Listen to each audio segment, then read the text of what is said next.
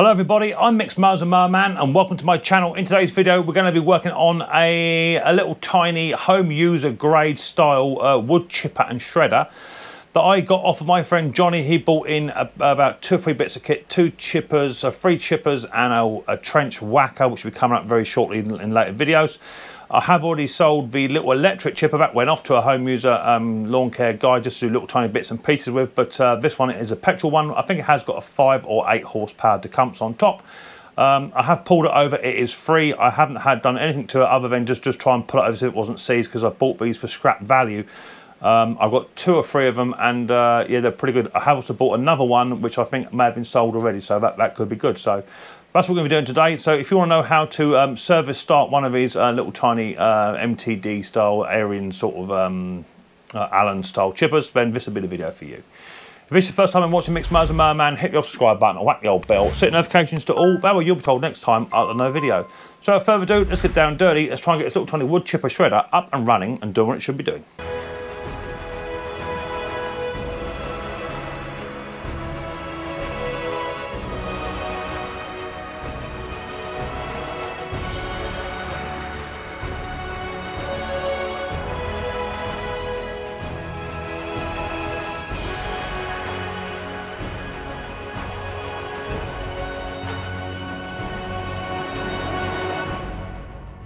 Right, so a little mosey, just see what it is. As I say, I picked, these were delivered to me off of my mate Johnny. I've not seen him for about 2 years.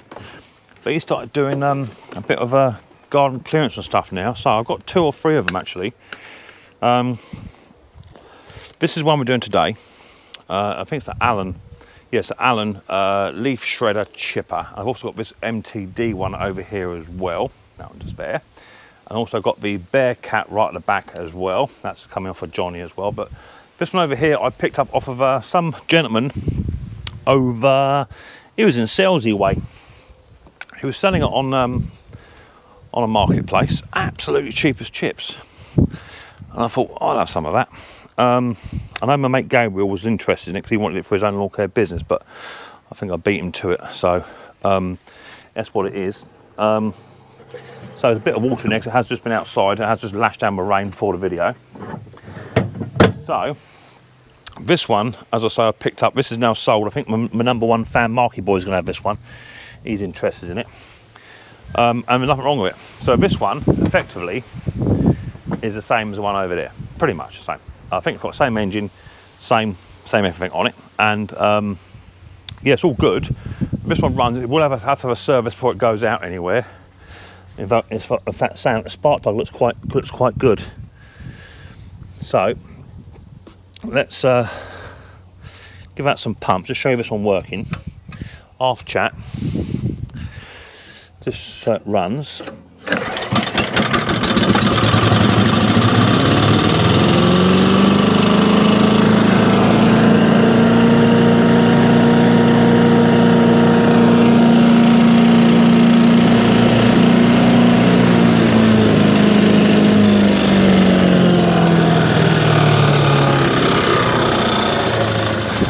So that does everything it should do.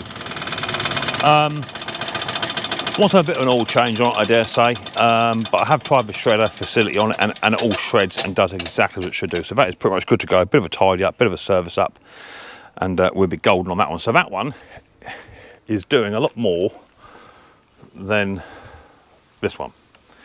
That's what I want to get in. All the tyres are flat on it. I may even try and put some different style wheels on it if I can't get them wheels to pump up. We'll see how we get on. But let's get that one into a shed up on the bench. What I may do, I may remove this part of the chute off it just with 5 bolts, as I'm doing 5 bolts. Take that chute off just so I can get in, just make it a bit more manoeuvrable. And we'll go from there. So next time you see this thing, it'll be up on the bench and then we'll get to work on this one. At the moment, it does pull over. It has got oil in it, but it doesn't do anything when you put fuel in it at all. So once I put the carburetor clean and the service up, and we'll go from there. Right, we've got it up on the old bench. That was a no mean feat. The wheels, the tyres are off the rim, so to speak. So what I intend to do, I have seen a little hack where you put some rope around the rim, twist it with a stick or a bar to squish the tyre down so it hits a bead and then try and inflate it. So I will try and do that a bit later on. But my main concern before I do anything on my tyres is to try and get this machine to actually work and do what it should do. Because at the moment it is not. It's not doing a thing. Now it all seems to be in place. Bear in mind this was sold to me as a going concern, scrap value only. Just to get rid of it. This was going to go to a scrapyard. So anything I get out of this machine, if it runs, we're quids in. So let's just check the oil first. We've got oil in, and we're just about up to the add mark. The machine is slightly tipped backwards. If the wheels were pumped up, it'd be just above the add, I dare say. So we'll just put a little bit of oil in there anyway, just to help it along. Yeah, it's just literally on the add mark. So let's just get a bit of oil first off before we do anything, just to put a little tiny sliver into there, just so we know for a fact it's got enough oil to run. We'll have an oil change anyway before we do anything. The spark plug isn't new. It's not completely new. Let's just put a bit of oil in, just so I know, just for peace of mind. We've got above the add mark on it. It's never good when machines are running a bit low on oil. So let's let that drain down. We'll check that again in a minute. Air box is here. This has got an 8 horsepower decumps on it. I think it's a flathead, I think. Off the top of my head, I think. Or was it overhead valve? Flathead decumps. Air filter doesn't look very good, so we'll need a new air filter if I can get one for it. That shouldn't be no big drama. If you know where the air filters are for these guys, feel free to send me a link in one of the comments. So that's okay. I think the first thing to do is just to try and get the fire. That's the first thing we want to do, I suppose, is just to try and get it just to do something. So let's grab a little bit of carby spray. And then we go for just a very, very quick little fire up, see if it will actually do anything at all. I know I did try it with fuel and it wasn't happy. So a bit of carburetor spray goes into the choke, into the carburetor. Let's put that oil filler back on, as we shoot all out everywhere. A bit of carburetor spray in there, just to make a noise. That's all we want it to do. It's on rabbit already. Let's see what it does. Yeah, that went pop. So we're happy with that. So we've got a little bit of life in there. It had a little bit of combustion, nothing too hideous. I think the first thing to do would be to take the carb off. It doesn't run with fuel in it, that's a certainty.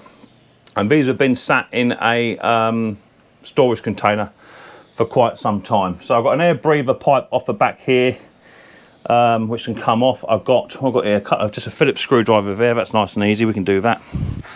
I've got tools everywhere again at the moment. So remove this air breather box. It's in quite good condition for the age of it, and for the fact that it's just been stored outside. I'm quite happy with that. Let's take that off. Little air breather box, and that bracket goes with that bit facing down. Okay, just so we know for future reference in the video. That can come out of the way.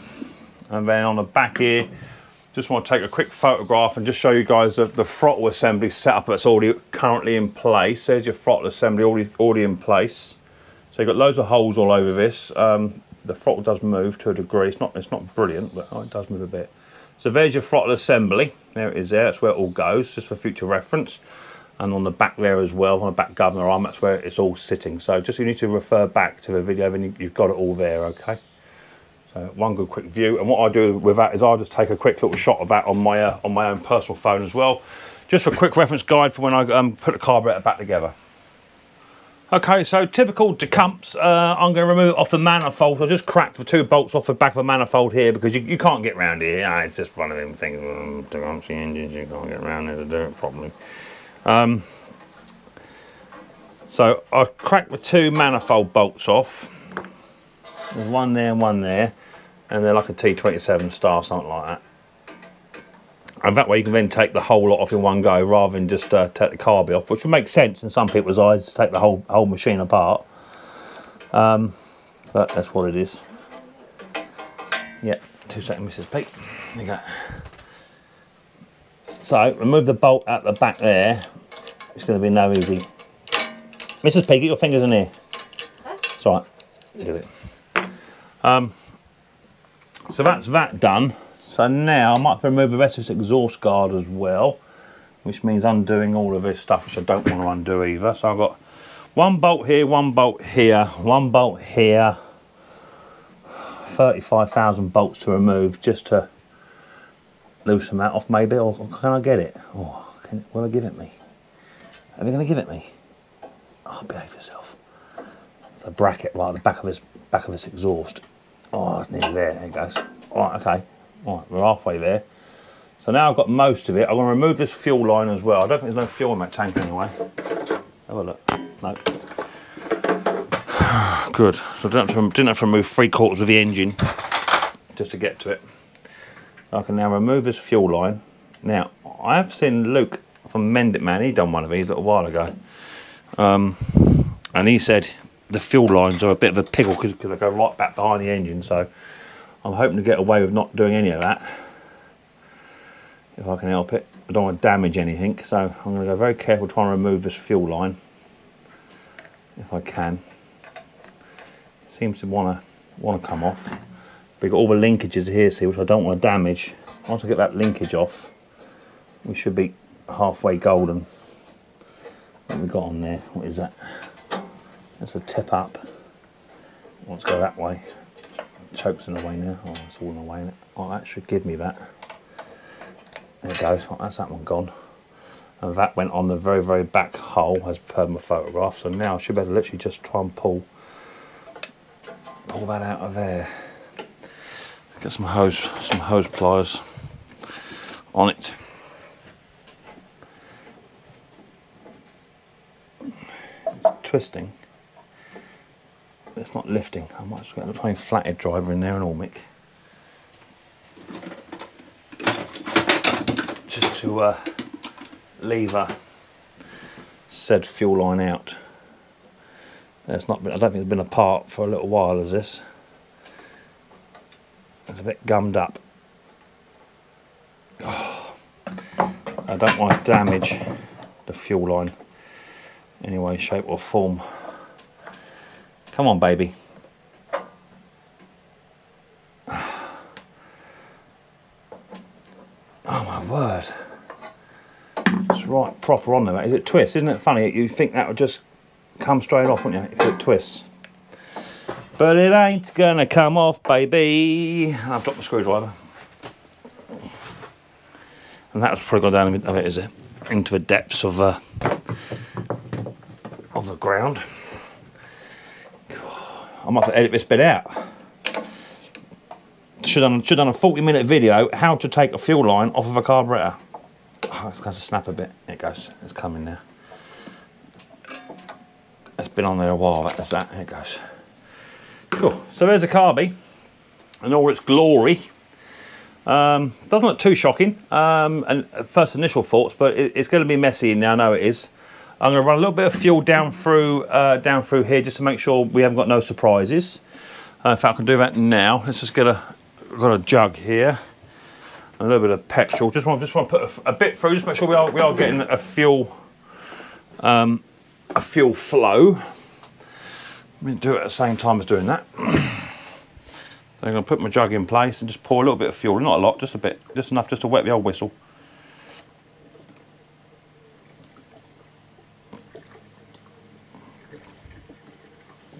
Just to make sure we are getting something. Yep. There's a bit of flow there. Here it comes. Yep, good flow now. So yeah, we are getting fuel. That's good then. So we're happy with that. Oh, a bit more. Okay. So I'll put the carburetor up onto a bench, and then we'll get the carburetor taken apart, cleaned, looked at, and hopefully we'll be on a bit of a winner here. I'm going to tip this machine back a touch as well, just so we can actually get a decent flow off of this fuel line. But there is now fuel coming out of there, which is good, so I'm happy with that. Let's get a set of clamps on that, stop that from leaking all over the place. Try and stem that flow a little tiny bit. There's not a lot of fuel in there, as I say, just put a dribble in, didn't I, just to hold it off. So we'll lock that off like so, and then we're going to head back and get this carburetor cleaned. So I'll meet you over on the bench. Okay, up on the old bench with a carburettor. Here she be. I've got one nut to take off of here. 7/16 Mick, I think it was. Loosen that one off. And that'll then get rid of a manifold. We don't want to take all that apart, because this may have to go into the cleaner yet.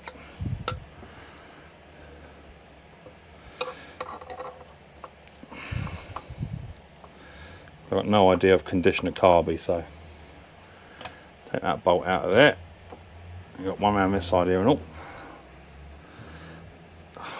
Everything's just hard work with these machines. Still, it's good fun educating yourself. That should now just come off very gently. Mind that little tiny gasket there, all come off in one go. That's lovely to see. That going to come off, Mick, or not? You going to play ball with me, Mr. Gasket? You going to behave yourself? Yeah, you are. Good girl. Right, okay, so that's that off there. Down the back here, that'd be 1/2 inch. Crack that off. That come off nice. And we'll see if it's been stored, oh Lord, with petrol in it or not. Petrol in it, yay! So we've got oil in there, which is not a bad thing really. I'd rather have oil than I'd rather have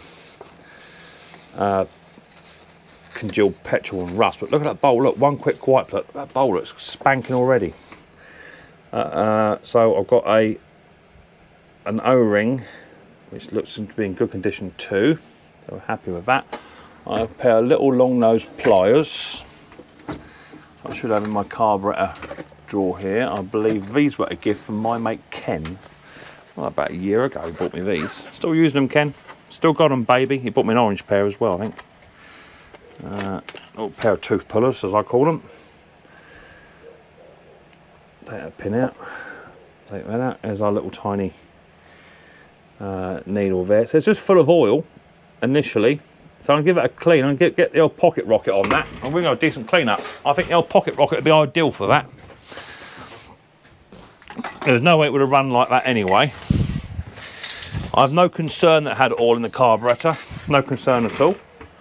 So a good clean throughout. In every single hole that there is. Get right up in there, look, under that Welch plug. Around the front here, there's a hole down here.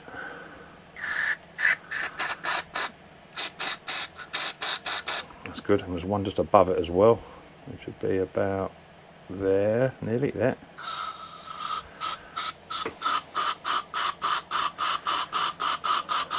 Yeah, that's good. We like. That's actually coming apart quite well. That was a bit bunged up in there where that seat was. So there's a little seat in there. I can see the seat.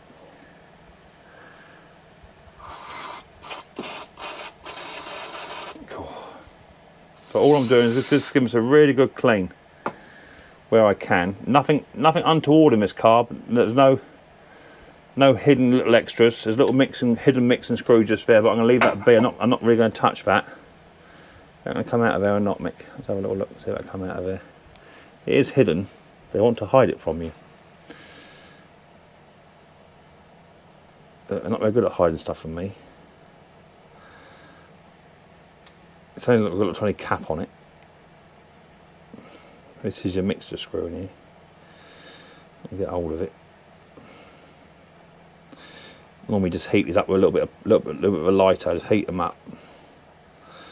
And then they come off just like that, you see. They hide it. There's a little tiny mixer in there. So I'm going to take that out and give that a clean as well. So I just want to make sure it's set back to where it was beforehand. Let me grab my, I've got a little tiny Walbro one here, which my mate Steve gave me actually. Let's see where that is. That's about 3 o'clock, so we're going to go, oh, it's all the way up tight, is it? All the way up tight, cool. Right, that's no drama then. So we'll take that out. So I want to get right in there, see, because this has been sat for a while, so. Let's take that out. There's a little tiny jet in there as well. I'm going to go right in there. Yeah, likes it, baby. That's coming straight out the emulsion tube, so that's really clean that emulsion tube up. That's definitely worth doing. Ah, lush. General tidy, general clean, and that's it. Apart from the main jet, which would be down here, got to clean that one up, which I should probably use a bit of carburetor cleaner on that one, just to clean that up. There's a little tiny jet in there, a little tiny jet in there, that'll be fine. I've got to do a pressure test on my carby, but apart from that, quick and easy. So let me get the main jet cleaned and this jet here, screw that back in, get it reassembled, back over to the machine, see you there in 2 ticks.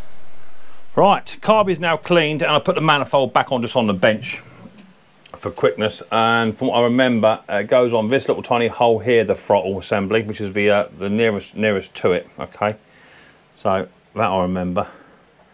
So I'm trying to fit that on first, and then try and just loop this manifold round the back. It's not very easy. We've got to go up quite a considerable way yet. I'm going to release that fuel. There won't be a lot of fuel left in here because there wasn't a lot of fuel went in the first place, but we'll get a bit of seepage, so to speak. Move that choke out of the way, Mick. Right, that's got to go up like that. So let's put the fuel hose on if I can get it. This is the fun and joys you have when you don't remove the exhaust. That's got to go up like that. If I put that around the right way, I think I have. I might have even put the manifold around the wrong way yet, guys.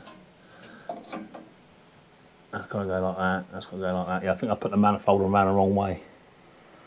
I think. That's set up right. It seems to be quite right. No, it's around the wrong way, I think. Let me take that manifold off quick.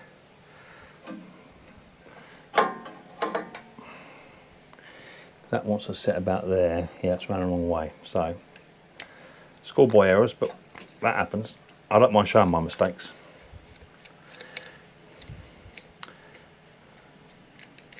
So let's remove that off of the throttle before I break that. Just going to remove this manifold quickly. That was my own fault. I can actually see there's a bit of gasket on there, so that's where that one come from.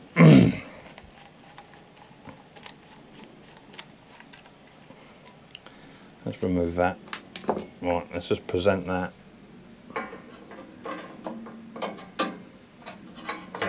That's where I had it before, Mick, so it's got to go that way like that then. Methinks, on like that, yes, so it goes that way. So that's a carby. So, for reference, the writing is up the right way around, okay? So you guys and girls know. Let's put that bolt back into there. Another bolt. And it goes round the wrong way, Mick, again. Oh, make it right. Pig's ear out of this. Right and round the right way. That's then got to go round that way, like that. So the bolt goes through this one, like that. Then the gasket. Another bolt round the back here. Now we all make mistakes, but I'd rather make a mistake now and show you guys my mistake, so you guys don't make the mistake later. That's the idea. Right, that all goes onto there, and then we get our carby. That goes onto there, and we've got to fight now for an hour and a half getting these nuts on. We're going to get one on straight away, that's no drama, just to hold it.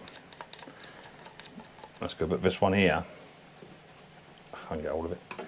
This one is a bit more of a mission. You've got to sort of put the nut in place and get your screwdriver at the same time. You've got to push that bolt back so the nut sits down flush. Something like that, nearly. It's got a washer on this nut, you see. Once it bites, you're waving. Here it goes. It's gone now. Draw that one in. Like that. Having that one there.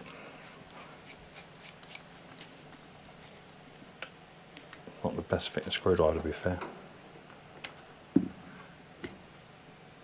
Right, that's on. So now we go again. I can now put my throttle one on. on the same hole as before. Boom, on that goes, and try and slip that manifold up round the back like that. And I've got my fuel hose here to go on. Now I'm going to snip that bit of fuel hose off there because it was just a little bit split. Not much, about 3 or 4 mil, but that will cause issues later on if we don't put it on right. So as I say, this machine was sold to me as spares or repair scrap value. So if I can get it to run what I paid scrap value, well, in fact I've nearly earned the money back already just by selling the electric one. He wanted to keep that, funny enough, and sell it himself, but when it turned up it was actually seized. But I just took it apart and spun the motor head and it went. It was sold that day. Right, that's all on now. So now I can just get hold of that manifold, put that into place. And there's 2 big bolts here, which go up inside the manifold up here. One about there. Just loose him up to begin with, just to line it up. And you've got number 2. Just got to go all the way through a space that don't fit. Tecumseh, that's why Tecumseh do that. In there, all the way down to the hole where you can't get no fingers into there. And hopefully that's going to line up with a bit of jiggery pokery. I think that's gone now. Yeah, it's gone. Right, so that's lined up now there. Cool. So carb has been cleaned. Manifold's going back on now, nice and tight. You've got no leaks coming through that. I've got to put the air breather pipe back on. But what I want to do now, I just want to run some fuel into this machine to make sure I've got no fuel leaks happening. That's all on there tight. Let me put some fuel in. I'll be back to you in 2 ticks. Okay, so fuel's now gone in. Just wait and see if anything comes out of here. It shouldn't do. But what I'm going to do, I'm surprised it hasn't got one. There's no fuel cut off on here, so I'm going to put around this side fast. I'm going to put a fuel shut-off valve on there, or shut-off switch, just so you can turn the fuel on and off as well. So, in case with these old Tecumseh carburetors, you do get a bit of fuel leakage now and again, and it does pay dividends to have a fuel shut-off valve. So when you actually stop using it, this sort of machine, unless you're using it every day, you're not going to use it very often at all. So it sort of pays to have a fuel shut-off valve on there. This went this way up, from what I remember.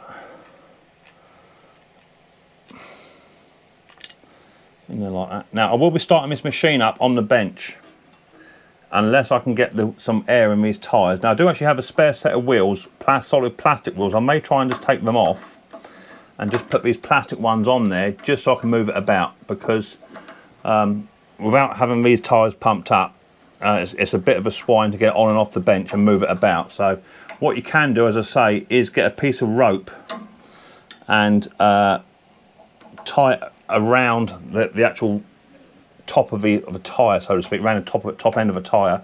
Squeeze that down and then put your air compressor on and do it up. And sometimes they pop up. But I will try.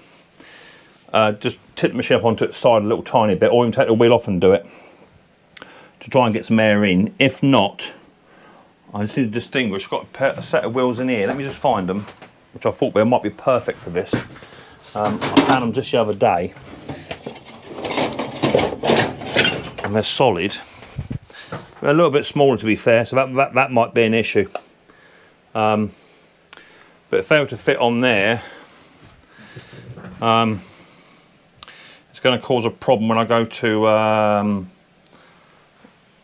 have the machine in its normal position. So let me just tip the machine up onto its side slightly. I'm going to take this cover off, this dust cap off, remove the wheel, and then just try and get some air into these tyres just by putting a bit of rope around them. Get it all set up, I'll show you what I mean, and we'll go from there. Right, so I have seen a little trick online. I don't know if it's going to work or not, but I'm going to give it a go, because this tyre's actually come off the bead, so to speak. So what you do is you get a bit of paracord or something like that. You put it along the actual rim of a tyre, like so. Then we get like a breaker bar or extension bar. Let me just grab an extension for now, try that. If I don't have it too long, it's something I can actually get hold of. Let's try that one there. And then the idea is to put the bar in and then to twist this rope and just keep twisting until that tyre starts to bite along the bead. It is a bit tricky because it always wants to fall off the tyre, you see, because of the way in which you're winding it. So it might pay to start as best you can furthest away. So about here, something like that, and then start to twist it up, and it'll start to bite down on the tyre, and it pushes the centre of the tyre in and the back of the tyre and the edges of the tyre away, something like that. Okay, you can remove your dust cap. Now you want quite a bit of pressure on here because the air will just leak out, so put plenty of pressure on. Now all you want to do is just literally just to form a good enough seal so you can get some air in here. So let me hook my line up. I don't know if these tyres are any good, if they've got big holes in them.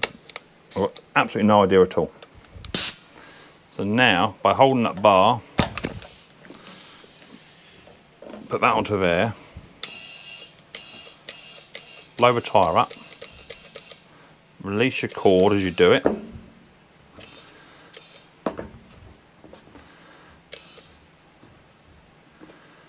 Like so. And then you have one fully inflated tyre. If you can get, that's leaking out the valve. Is it or not? No, it's not. It's my hose what leak. Cool. So for a little tyre that was a minute ago stone cold flat is now stone cold pumped. Bump, bump. Let me turn the machine around the other side and I'll do the same on the other side. If your tyre's popped off its bead on your ride-on mower, chipper, shredder, and you've got no pump and you're out in the field, this could be quite handy for you. Get a bootlace, bit of string, paracord, whatever you've got handy. Tie it around the tyre. Make sure the rope stays on. Take some pressure up. Force the centre of the tyre down onto the rim. Grab your air hose, compressor, whatever you've got to hand.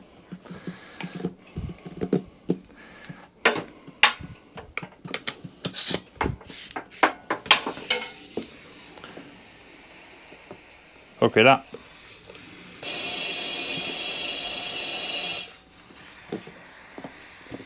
Bit more pressure.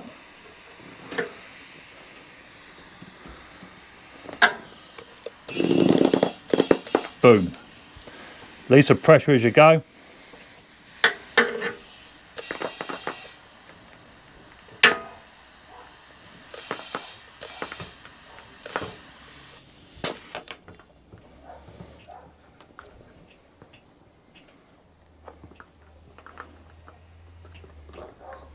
Fully inflate it.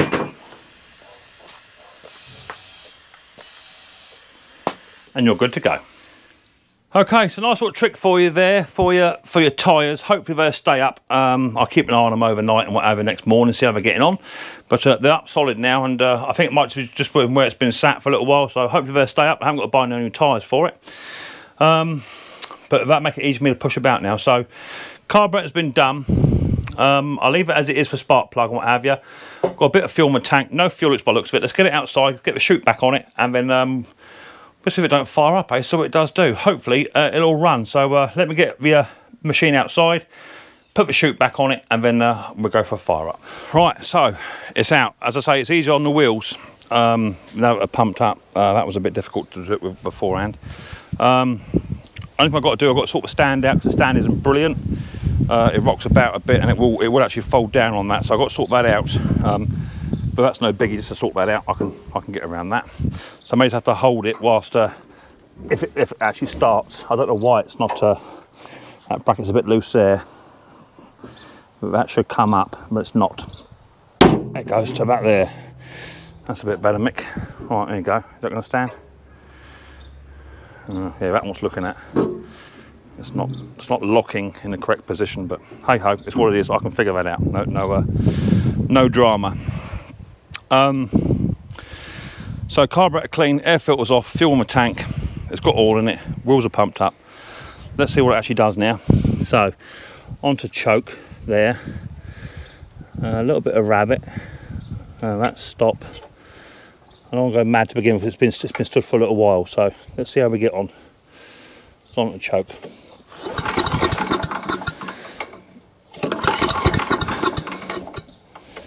Full chat, full choke.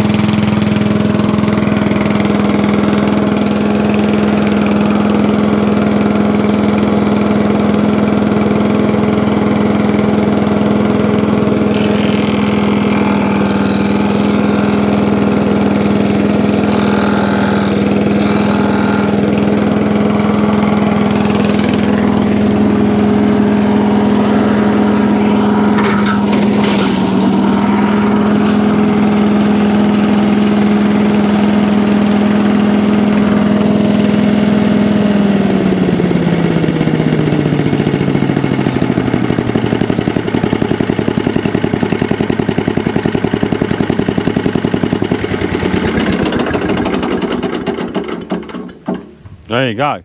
I think maybe the chipper might want to do in this end, but I've just got to sort the blades out, have a look at that. Just to undo this chute here and sort them blades out, have a quick inspection. But the branch wasn't easiest to put in there, to be fair. It got caught up a little bit, but it shreds that lovely. That was about 1/2 inch thick. So all runs. Yeah, I'm happy with that, man. For something that was actually going to be scrapped, you know, scrapped away and thrown out, sent to a scrappy. It runs. I'm going to take that off, and I'm going to put just going to get 1/2 a mini wheel or 3/4 of a mini wheel just to bolt onto that, just to tidy that up. Because there's a guard inside here, so you can't put your hand in, obviously. Just to make sure you get the right amount of stuff coming out, because you don't want to be putting your hand in there. But my lord, a scrap machine that was only going to go one way, down to the tippy.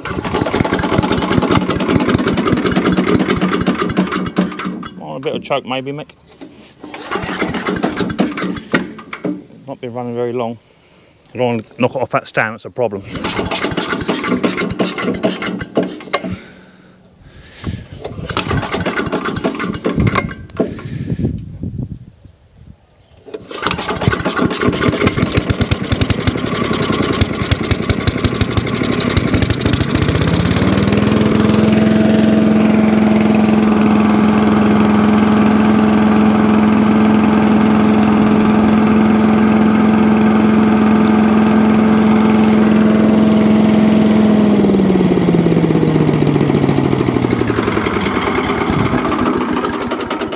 Yeah, baby. Super happy. Okay, there you go. One Allen chipper shredder now all up and running. Got to have a full service. Need to find a new air filter for it. Got to put a new spark plug in. I should drain it all out, put new oil in.